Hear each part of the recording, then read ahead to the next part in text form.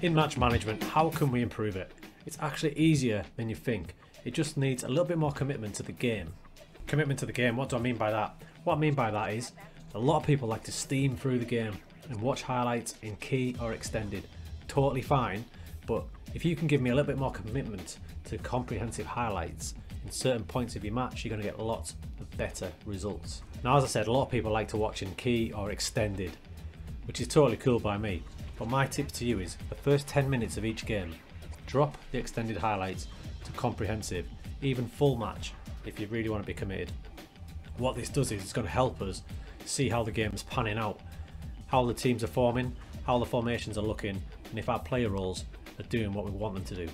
There's a few different points in the game where I use comprehensive highlights. The first is pretty obvious, it's the first 10 to 15 minutes. In that first 10 to 15 minutes, you can kind of gauge what the match is going to look like, how the two teams are shaping up, how the formations are looking. The next time I like to use it is 5 minutes after a goal, so you can see the response of the opposition team or the response of your team to going ahead or behind. The second half starts, that's another good time to watch. Again, similar to the start of the game, shows the team shape, any changes from half time to formations or roles. And the last point I like to watch in comprehensive is the last 10 minutes of a close game.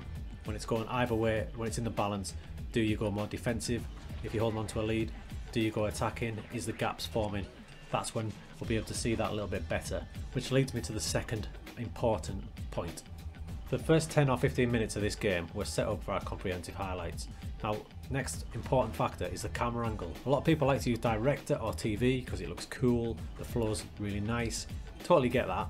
But for the comprehensive highlights, and to really see what's going on, there's a few camera angles I like to use.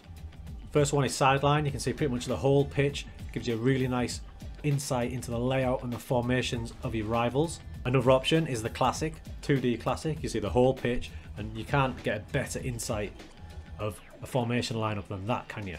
The last one, and it's one that doesn't get used near enough, is data analyst view. If you look on there, you can see the whole pitch. This is the view, tricks in the name, that the data analyst uses to gather all the stats up because it gets the best view of each player and the formation layouts. We've got a game running here. I'm going to watch it for the first 10 minutes and it helps me show the formations that are getting played. So if my team, for example, I've got them in a back four with a really attacking left-sided fullback. Kenyon is the one who's my left-sided fullback there, highlighted, and you can see how advanced he is compared to the other three defenders, so I know he's doing his job initially perfectly. More importantly for me, it's how the opposition are shaping up and where potential gaps might be. Now looking at this, I can see they've got a back four across there, and they've got a really wide man on the left. It looks like he's going to be that outlet ball, and it looks like only one up front. So initially, I can see Grimsby basically coming for the draw. They're going to have four at the back. They've got a holding midfielder there. You can see how deep he is. They've got a central midfielder there alongside Clifton. So it looks like a 4-1-4-1 formation for Grimsby. Now you might say, the formations at the start of the screen, I already knew that. Yeah, you did. But did you know how we've drawn their central midfielder was going to be? Did you know how advanced their left-sided midfielder was going to be? Did you know how we've drawn their right-sided midfielder was going to be?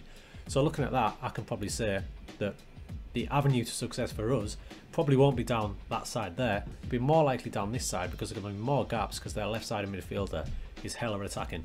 Another good thing it's going to show me is the mentality of the opposition. Now look at this. The ball is right in our side of the pitch, right up our top end. But look at the lack of players they've committed forward. They've got 1, 2, 3, 4, 5, 6, 7 behind the ball, not actually in attacking positions. So that shows they're going to be playing a cautious game. So after seeing they were going to be trying to push on down their left, we wanted to focus our play down their right to try and find the goals. We ended up winning the game 3-1 against a team 2 divisions above us. We focused our play down the right hand side and 2 of our 3 goals came from that avenue, which shows it works, which is great. So we've managed to pick out their potential weakness using the higher camera view and using comprehensive at the start. So here we go, Lynch. They will probably start most of your focused play, your midfielders, finds the right hand side Sosa, exploits the gaps, wins a penalty, gets us the all important second goal. Job done.